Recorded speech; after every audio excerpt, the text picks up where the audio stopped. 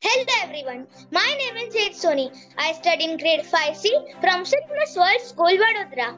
Today, my topic is importance of celebrating Children's Day.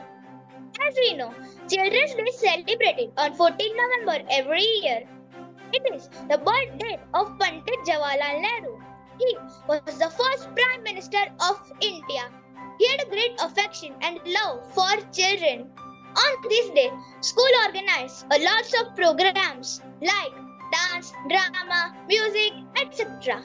The main purpose of celebrating Children's Day is that to spread awareness about child rights, child education and child care. The best messages for Children's Day are: every child is special and unique.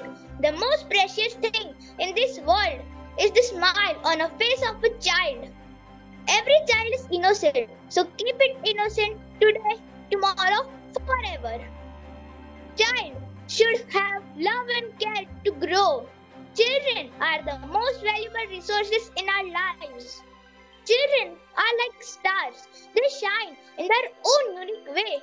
So let's remember, when we celebrate Children's Day, we are not celebrating Children's Day, but also we are celebrating our future. Thank you. Hey, I hope you enjoyed our student spotlight presentation.